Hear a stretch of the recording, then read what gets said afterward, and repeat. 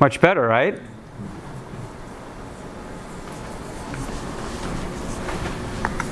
So how are we going to get there? We're going to go through isometrics.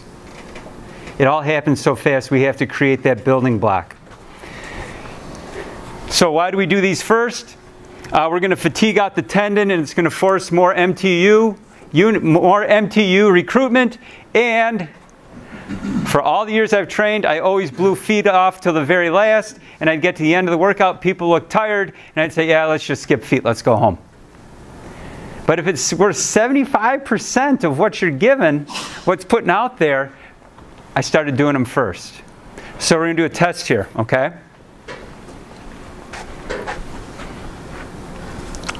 Ready? We're going to stand up. What? I got to stand up and do something? Here's what I want you to do. You're going to need your table or something to hang on to because most of you are going to fail. And I'm going to turn the camera around and catch you falling, and you will be on Fail Army, my favorite YouTube channel. So I'm going to ask you to go up heels high. Okay? When your heels are up, what I want you to do is put all the weight behind the joint of your big toe. How many people are off to the side? I'm going to show you this in a second anyway. Now that you're up there, I want you to stand on one leg and see how long you can hold it. There's this woman in Australia who is a tendon expert. Her name is Jill Cook. She says you should be able to hold that for 2 minutes. When you can hold that for 2 minutes, that your body will be able to handle all the force that has traveled down through that whole chain.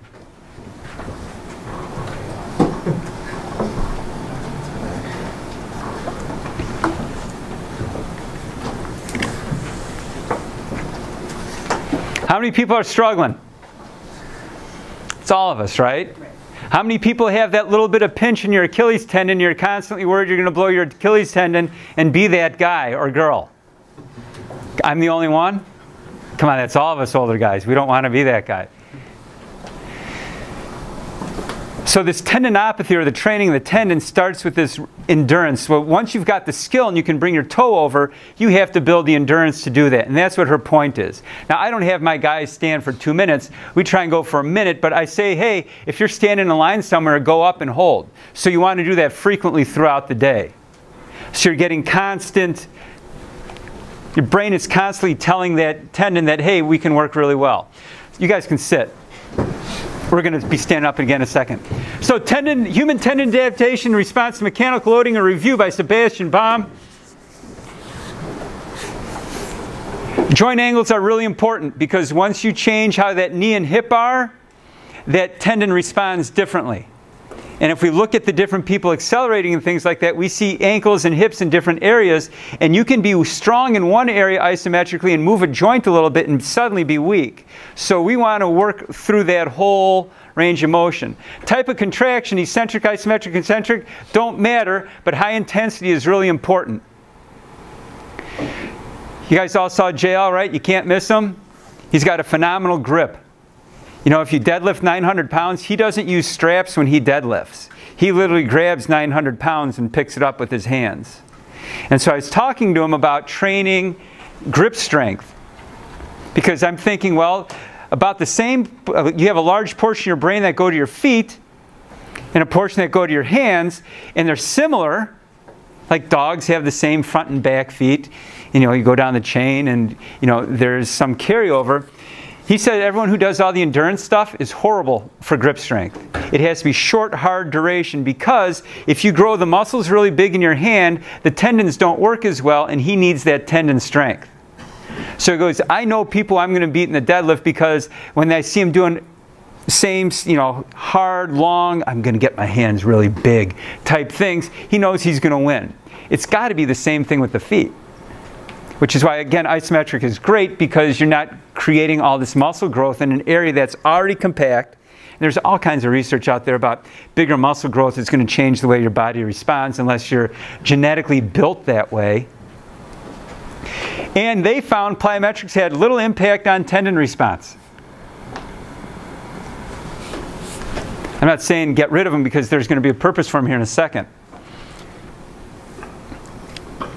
And these guys found out last year that iso training is the best for tendon change. So here's the problem. If you walk away with one thing besides the isometric exercises, this is it.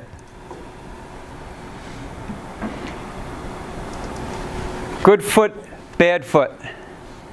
It's like a Dr. Seuss thing. What's the next page going to say? If this is your runner, where is he pushing to go? He's pushing to go out this way.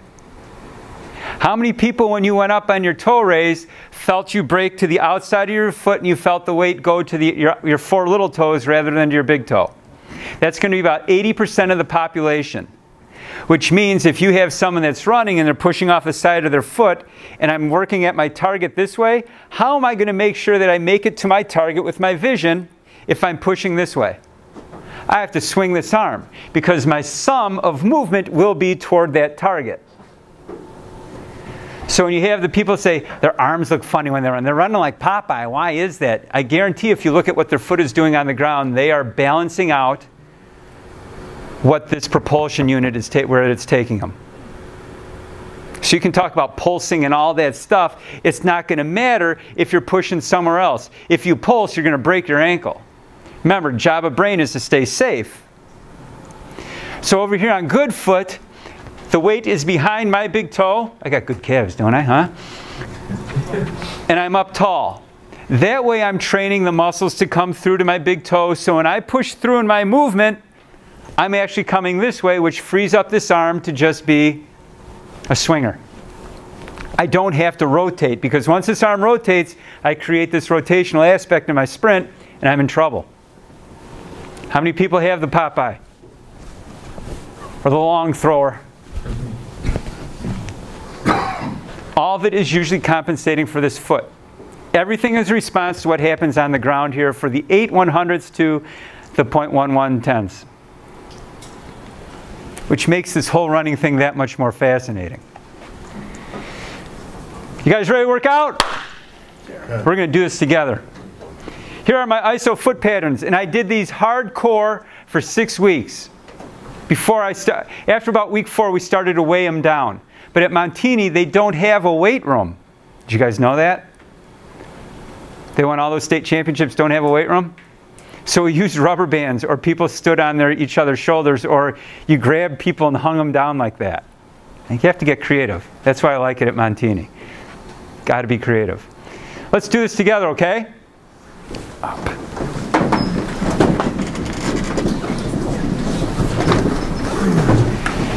Basic foot pattern number 1.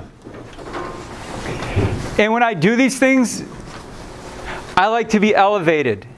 I don't like to do it on the floor because I think your brain knows that there's nothing underneath and it changes the response. It's just a feeling that I get when I do this. So the first one is one that we did already. You're going to come up onto that big toe. You can bring your hip up because we want to practice that finishing pattern. And you're going to hold. Now initially we'll start for a minute or go 30 seconds, but after we build that endurance up, we're going to start adding weight and we're going to go for 5 or 6 seconds and then bring it down and switch again. Because this ankle has to take a lot of body weight, but we want to get it strong isometrically. I'm not saying you got to put 350 pounds on your back to do it, but you've got to weight it down some, and you'll see people fatigue out pretty quick. That one's pretty easy, right? Everyone can go up, do this. The weight is behind your big toe, kind of in between your big toe, second toe. Here's the second pattern. No, I'm going to go to this one first. Heel up, keeping that angle in the ankle above 90 degrees. And you're going to break at the knee and the hip.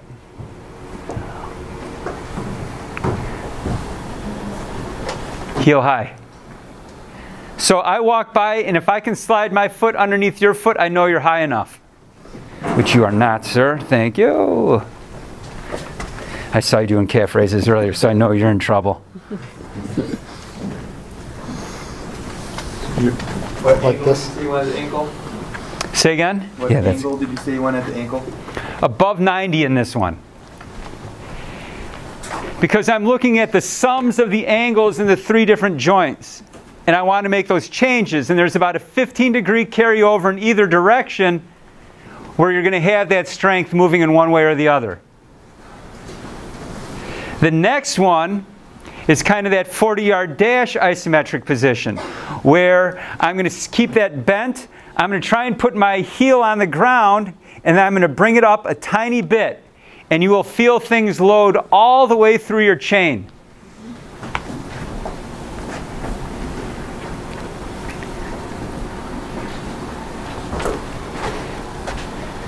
I think we can all agree that you have to have good isometric strength to punch someone like Ken was doing last night. Shouldn't we have that same isometric strength if we're hitting the ground that hard at these different angles? Now, if you want to get crazy, you can also go off an edge and just work on that ball, that big toe. If you watch really good sprinters come out of the hole, they are on this part of their foot most for the first 4 steps. And if we're following that idea that isometrically you have to be strong there, shouldn't we train that? So we call these edges. And we can change that ankle angle again.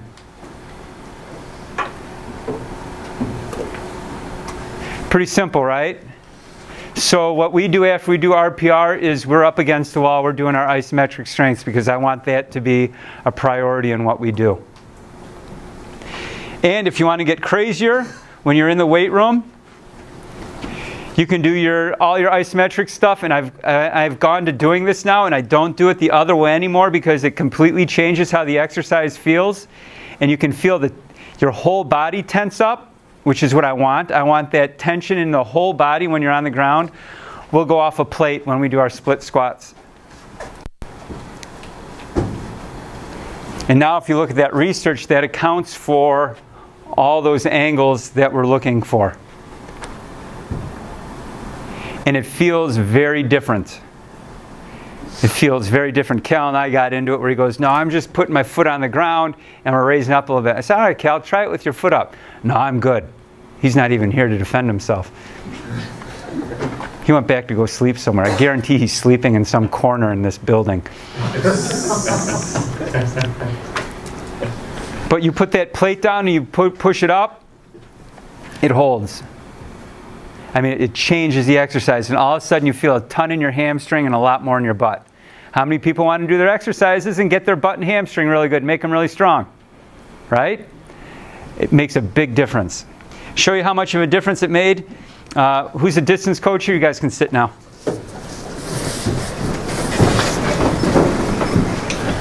This is Ryan Clevenger. He was a 403 miler here at high school at Downers Grove North back in the day.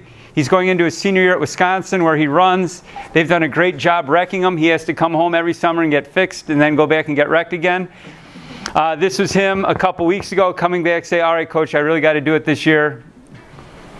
And so I said, Ryan, all I want you to do this week is just do the isometric ankle stuff and see what happens. So here's his toe off pre, and here's his toe off post. Can you guys see the greater knee drive? Slightly better form and technique. So I wanted to see, he became my guinea pig. I just wanted to see if we really jacked up, really strengthened through his ankle and foot complex, if he's going to run better. And if knee height, if knee lift is a response to some extent, bouncing that foot off the ground coming up, we see an improvement here. Yeah? How long will you do the ISO holds for? What length of time? So Ryan is a typical OCD distance runner, so whatever I tell him to do, he'll do, and so we did every hour. And he did. 60 seconds? Yeah, we started for 60 seconds. He didn't run anything. He didn't do anything else. I said, Ryan, let's just do ISOs this week and see what happens. Can you repeat that? You said every hour, so... Every hour. Really? Every hour he'd stop what he's doing, and you know how distance guys are. They got their crazy watches with their laps and all the other stuff, and the thing probably went off, and he probably went... Can you're not looking for progression from there, you're just looking for accumulation over time? So you're looking for, as you're developing into skills, you go skill acquisition to endurance to strength. So this is just an endurance phase so we could start weighting him down. And we got that kind of change immediately, which is kind of cool. You see, once I go down these wormholes, everyone becomes my guinea pig. They just don't know it. Chris, was it each of those 3 progressions? So 6 minutes every hour? Because it's Ryan, I guarantee he did all 3. Yeah? On the slide before that where you had him on the plate, was that a 25-pound like rubber plate? I don't know what it was. At Hinsdale Central we have the mega bumper plates. So everything's the same size, mega big. So I don't know the actual amount, but it's high. I'm guessing it was, you know, it's the typical bumper plate, about 3 inches. But at home, the flops, you guys know those flops that Sornex sells? They're those mats. I can't buy enough of those because we can do all kinds of stuff off of those. And they're perfect for any of these things, and they're cheap. They're cheaper than a plate.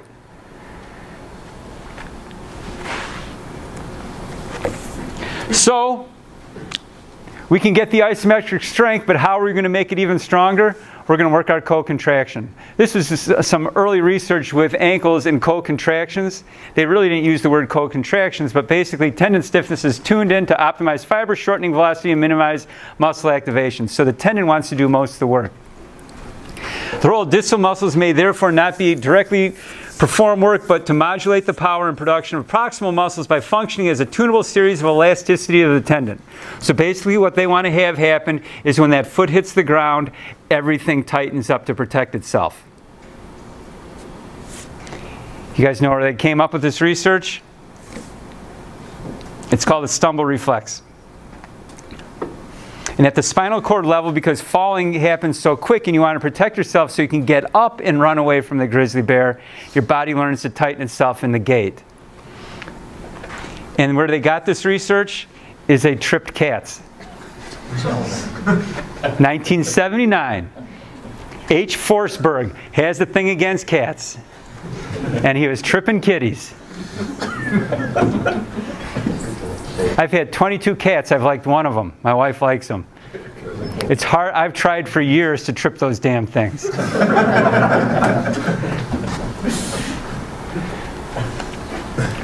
that's where they found out this whole co-contraction thing.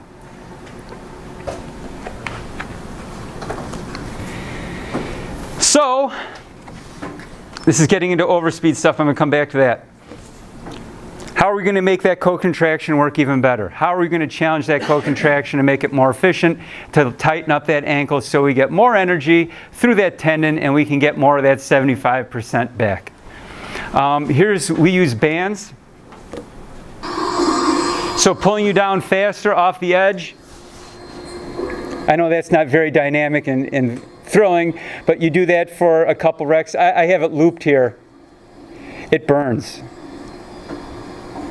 But what's awesome is when kids walk away from that exercise, they go, man, I feel great. I feel really springy. And that's what we want in a workout, right? We want them to walk away feeling great instead of, man, you wrecked me. Take me 3 days to recover from this. Are they just standing under like a barbell? No, they have, we have the straps over your shoulders. Okay. And they're just popping? Yeah, they're popping. Here we are at Montini doing boom booms with the same thing, working on keeping that footstep off the ground.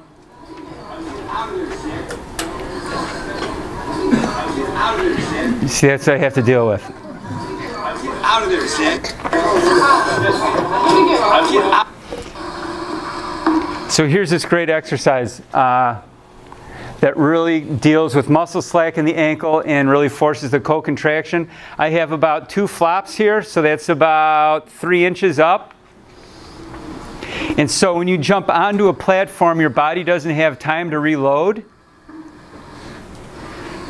and gather. So it's the true energy of what you have in that foot. And once you hit, you bounce up onto the higher box.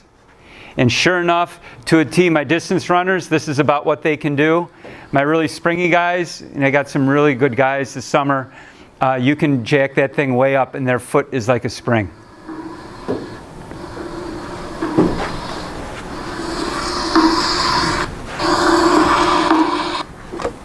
And then, looking at overspeed. Should I flip this, Ken? Is this too much? All right, good. Ken McHale, who's this cool Irish guy who says brilliant all the time, just like every other Irish guy you would imagine would. In fact, sometimes I tried to trick him into saying, brilliant, brilliant. We had a bunch of 34 athletes come to Hinsdale Central to kind of look into this kind of stuff, and this is kind of how we set it up. And we were looking at contact times. And this is one, I can skip this because I'm running out of time here. Ken showed this last night. Should I skip it? No. I heard one no. No. Let's just stay late.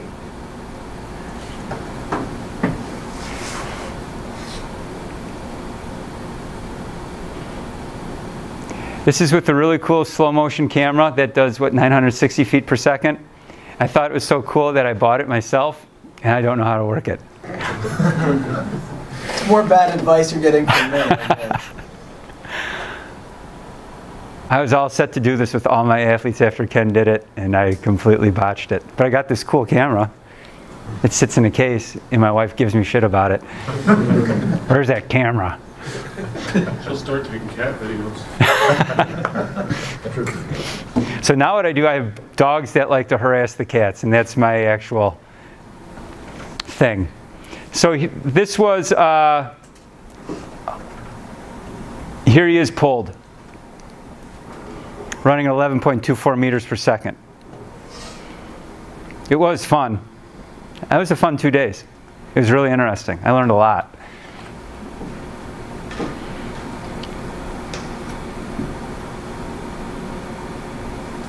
So if you listen to Charlie Francis where he says the foot strike's going to be out in front and all that, we didn't see that happen with any of our 34 athletes. So we had a good spectrum.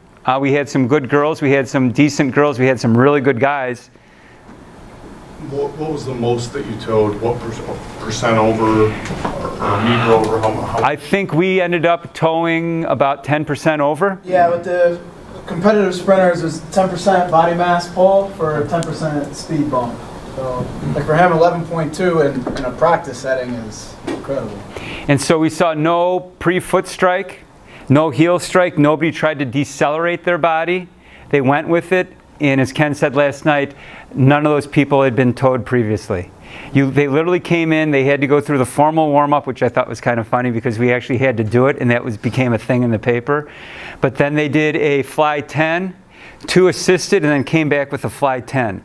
And what was even cooler was the fact that the fatigue rate was about identical for everyone, that everyone had the same fatigue rate at the end of those 4 sprints, which I thought was really interesting.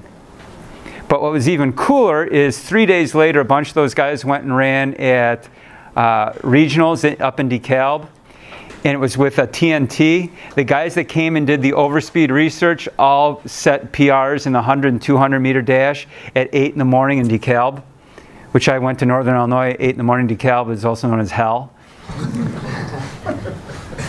And then the guys who didn't do the overspeed training did not run very well. Chris, was there any difference in ankle stiffness in the pull? I missed part of this presentation. So yeah, thanks for coming late and wrecking it for everyone. The ground contact times were decreased for everyone. Yeah, so measuring ankle stiffness with just kind of the video methods that we use was going to be hard to do, but per Chris's comment, everybody was on and off the ground faster when they were running at the higher velocities when they were pulled. So it kind of, I don't know, you can definitely speculate about what they had to do from a stiffness standpoint to be able to handle that as they were running. From a neural standpoint, absolutely, the body's protection mechanism could have kicked in and be more. That's right, that's the part you missed. Thanks for making me repeat it. Sorry.